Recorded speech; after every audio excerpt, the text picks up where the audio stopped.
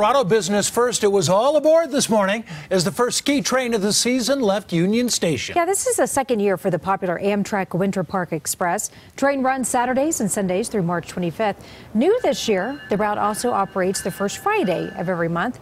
Amtrak says it added the extra days because it was so popular last year. While it does target the skiers, they are not the only ones going for a ride. But you don't have to ski either. There are plenty of people we found last year, and it might surprise some, who just went up to enjoy the day at the resort and never stuck a plank on their foot. It departs from Union Station at 7 a.m., makes it back into Denver by 6:40 at night. Tickets pretty cheap, $29 each way.